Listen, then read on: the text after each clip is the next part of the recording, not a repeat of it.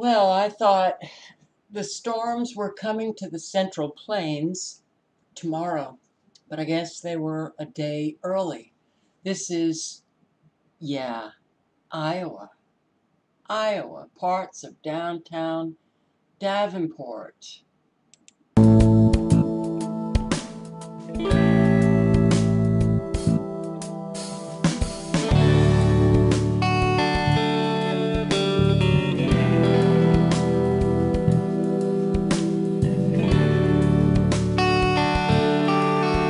All right, I'll link below to all of the videos.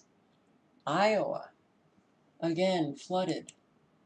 What do we have here? We're going to move now to that dangerous weather in the heartland. At this point, we are told at least 16 tornadoes have touched down in the southern plains.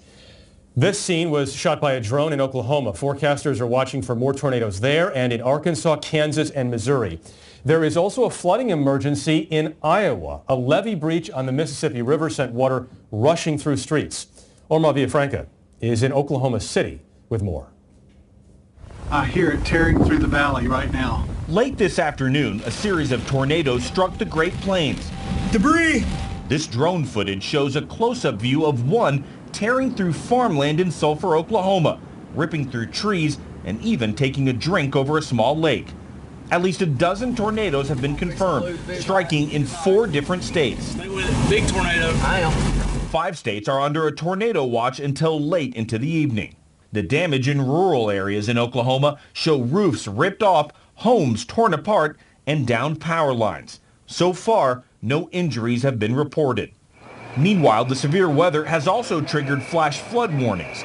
Rebecca Nicky co-owns a clothing store in Iowa. And we grabbed what little possessions were handy and kind of ran. In Davenport, Iowa, a levee was breached along the Mississippi River, forcing authorities to issue evacuation orders and seek higher ground. It could be a bumpy night for 13 million people on the Great Plains. Here in Oklahoma City, they're bracing for the possibility of tornadoes, hail, and flooding overnight. Wow, okay. What is this? Oklahoma City. Why, you guys in Oklahoma, why do we see almost blood red waters? And as you watch, you have to wonder, where did this water come from? Where did it come from? Because on both sides, there is no flooding. So, is it the drains? Your sewage, your sewer drains, are they blocked? But why is it blood red? Maybe you have an answer, you guys who live in Oklahoma. I sure would love to hear from you. Yeah, it goes on, guys, it goes on. Homes damaged. One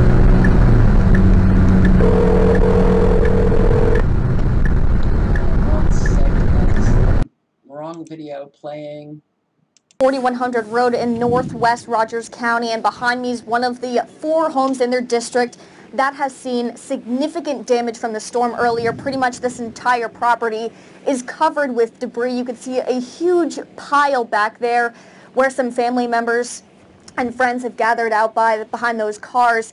And just take a look at the home. It just looks completely damaged. The outside punctured with a lot of debris on the side of the house, the roof torn off, and the windows too.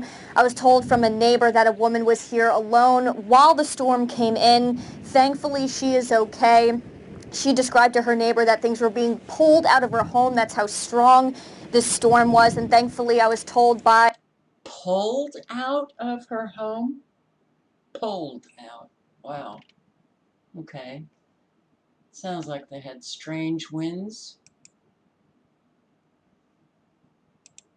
Okay. Get something in there? Yeah, we got help people. Okay, he's out there he's checking on somebody right now that is in there. An elderly woman? Okay, let's go ahead and we'll cut his audio for right now, just in case they say something personal or whatever. But this is what's scary, is because you have no idea where the road is, and so Darren's out there at this moment. So this is something that with folks, just want to make sure that they're okay. So Darren's helping somebody, but this is a problem that's going up in the water right now. Looks like we'll call it a water rescue at this point, obviously, because of what's going on here. And it looks like they're trying to get the person out safely. And so this happens several times. And so they're getting her out and trying to get her to safety. So this is why we always talk about turn around, don't drown. You're looking at no water right now, and so there's folks coming over to help and make sure that those folks get out. Looks like some ladies there, and they probably had no idea there wasn't a road there. Maybe they were turning to turn around to get out of the water and say turn around, don't drown, and end up going right into a ditch. You can't tell how deep it is when there's water all over everything. Stacia mentioned that before, so okay. So we're seeing an awful lot of weather-related events. I posted a video on Montreal, Manitoba, Quebec. Is it Ottawa? Another province or state in Canada. A whole lot of flooding. A determined Montanan taking the over 1,000-mile round-trip trek to Nebraska to help recent flooding victims. Mike Takuchi from Columbus, Montana, originally posted on Facebook asking if anybody would be interested in donating to help the victims. He said he would provide transportation for the supplies if he got enough donations and money for fuel. Shortly after the post was made, the first reply back said they would pay for all the fuel costs. He then got in contact with people from Nebraska to see what they needed most. They said they needed hay, fencing supplies, barbed wire, wood posts, fence staples, and supplies for animals. The thing that struck me is when I was following those people over there where the lodgepole fire was, is they said neighbor is a verb. And I thought, well, that's a pretty cool way to put it. You know, one of those people got burned out, you know, what, a couple of years ago or less? And they were volunteering to take hay and stuff down to Nebraska. I thought, whoa, that's pretty good.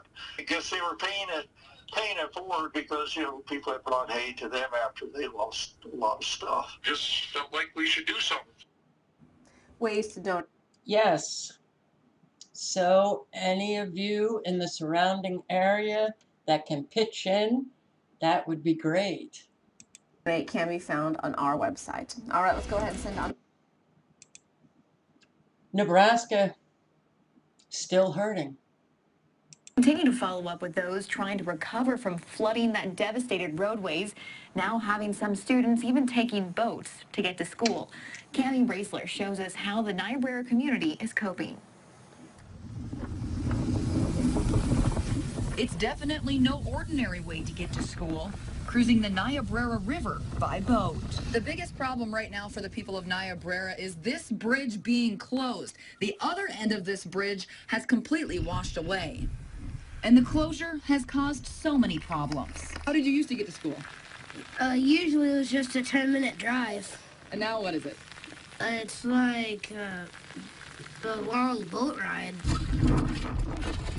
It's not the safest thing in the world, but it's a lot better than having to drive on roads that are muddy and county roads that when it rains, a four-wheel drive vehicle isn't safe to drive on them either. Others at school in Niobrara have been forced to stay in town. For the Holes sisters, that means only getting to see their parents on the weekends. It takes so long just for us to get to school every morning. School is one thing, but farmers and ranchers are taking the biggest hit because this bridge is out. Most of our neighbors have livestock on both sides. It's been a nightmare. I've got to drive. When we first started, I was driving 143 miles to chore on both sides. It's probably costing us, my husband and I, if we take one vehicle, probably $50 a day. Just because a truck gets, you know, our big truck gets 5 miles to the gallon, you know, that adds up very fast. It's the worst time of year because it's calving season, and they have to drive, you know, they need to be with them cattle, you know, every couple hours that are having their babies. So it's devastating on them too. And then trying to get hay trying to get hay from one side to the other. You know, the only access we have is coming in from the west.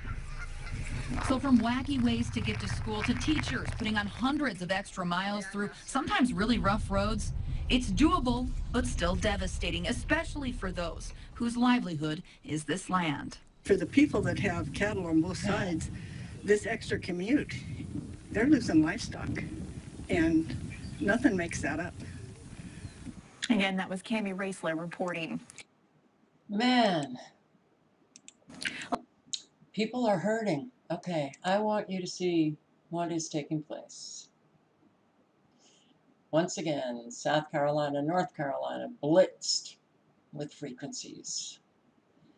But this has been going on now every night for quite a while. You have from Texas on up the East Coast, the frequencies are intense. Now, I'm just going to show you a little bit of what is taking place. It is not a surprise that you've got severe weather in Oklahoma and in Iowa, Missouri. Well, you have tornado watches in the St. Louis area until 3 a.m. Now, can you see these microwaves? Do I have to zoom in? No, you can see the microwaves taking place. This is high frequency heating. Oh, man. It's hard to see this over and over and over again. You see the right angled precipitation. That is not Mother Nature. All right. So you have high frequency heating coming from the Nexrad Doppler radar stations, but you also have microwaves heating up the atmosphere. I want to go to the composite radar, and then I will take you to some regions. All right, do you see all of what appear to be, well, circle lines, straight lines? This entire thing is riddled with very powerful frequencies, and it's very dangerous. Very dangerous. Okay, can you see this very defined circular line right here? Can you see this line, which has a circular pattern? But bring all of these lines and complete the circle, and within that circle you could have a whole lot of severe weather. But this is loaded. It is loaded. Here is another. Now, these are referred to as the Nexrad HAARP rings, or HAARP Nexrad rings. Here is one. Here's two. Here's, well, let me take you along. Here's 3, 4, and they're intersecting, which means that you've got very powerful frequencies happening right here. And you have the extremely low frequencies as well. This cutout right here is a signature of an extremely low frequency. Here you have your Nexrad HAARP ring, another Nexrad HAARP ring. Look at how these intersect. So they're bringing you another man-made storm. And man, you know, you listen to these people, they have no clue. They have no clue that they are being destroyed that they're in a war and weather is being used as a weapon. So we've got extremely low frequencies, high frequency heating, and we've got the microwaves, which you can see right in here, all of these ripples. Lots and lots and lots of frequencies that, well, can spawn tornadoes, very high winds, flash flooding.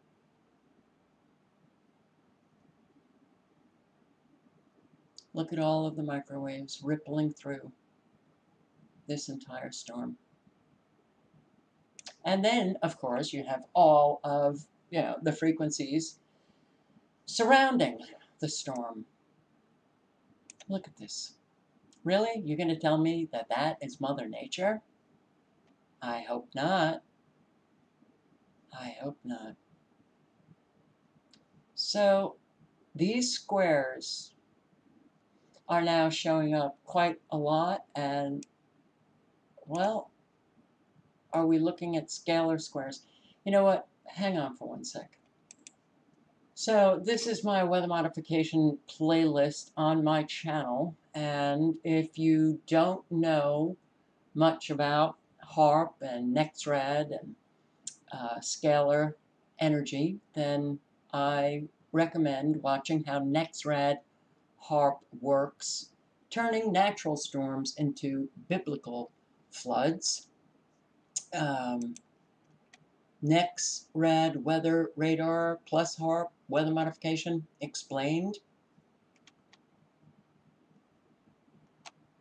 Weather Modification, Artificial Earthquake Technology, and HAARP, Dr. Rosalie Bertel. This is a very good lecture. It's in 4 parts. Scalar, VLF, very low frequencies, or extremely low frequencies, ultra low frequencies, weather modification everywhere in the U.S.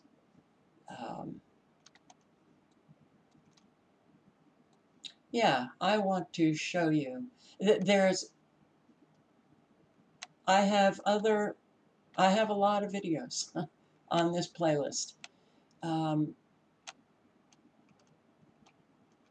But if you want to understand scalar technology and how incredibly powerful and dangerous it is, you can watch HAARP and Advances in Tesla Technology. And I have some of Tom Bearden's talks, retired military. His expertise was in scalar energy.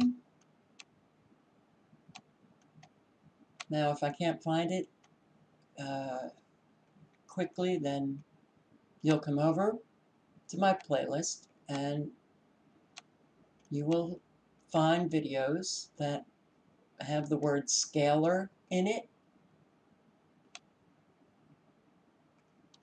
Tom Bearden. Here, retired Lieutenant Colonel Tom Bearden, scalar technology being used to control weather. All right. So when you see those squares, very often they were referred to as scalar squares. And if you want to learn about it, watch. But I want to show you this video I posted in, was it 2013? You want to see the, was it Moore, Oklahoma, where the tornado the destruction was so intense, unbelievably intense. Well, I captured something as I was watching the live stream of this tornado bearing down on Moore, Oklahoma. And if I can't find it here it is. Let's see.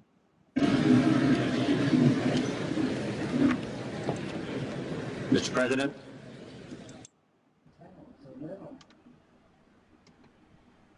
It looks weirder than weird.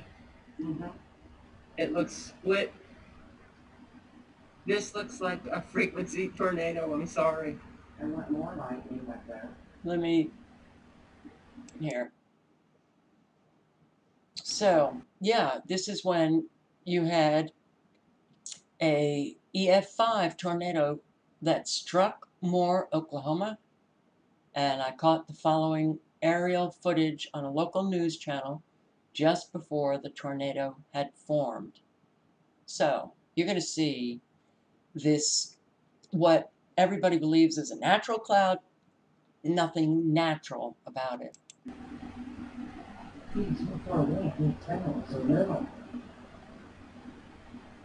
It looks weirder than weird. It looks split. This looks like a frequency tornado, I'm sorry. I want more lightning like that.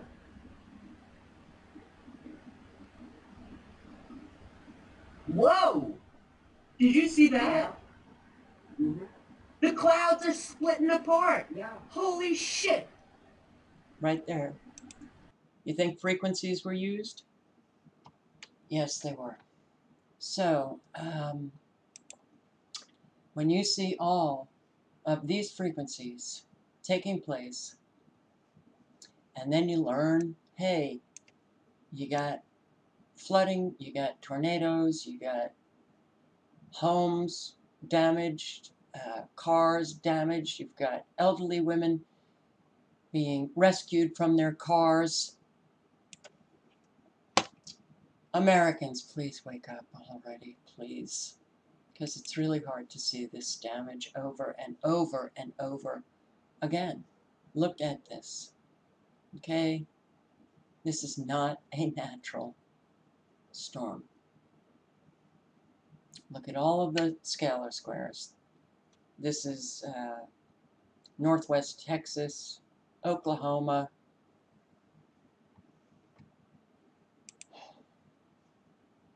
I'll go to one more area of this, and these, you've got the radar pulsing up high frequencies into the ionosphere, then modulated with extremely low frequencies. And yes, it's hard to watch this, guys. It's really hard to watch it. It's so, I mean, how people can be involved in this and feel good about themselves. I don't understand. I don't understand. But here, again, the Nexrad HAARP rings intersecting all over the place. And then you have these extremely low frequencies on the periphery coming at this storm. Look at this. Then you have this extremely low frequency right here. This is Iowa. This is Missouri. I hope I'm getting it right. It's hard to see with all of this man-made weather taking place. So you have an extremely low frequency that is hitting these very powerful frequencies. Oh my God, guys. Well, I don't know what to say. I just wish Americans would wake up. All links are below. I hope to God, everybody, all of you, stay safe. You guys in the Central Plains. Missouri is looking at possible tornadoes until like 3 a.m. They're still claiming that millions upon millions of you guys in the Central Plains are still looking at a whole lot of severe weather. So I hope you all stay safe and nothing happens to you. But so much has happened already. And Nebraskans still need help. Those in Iowa still need help. My God, Canadians need help. A whole lot of people need help.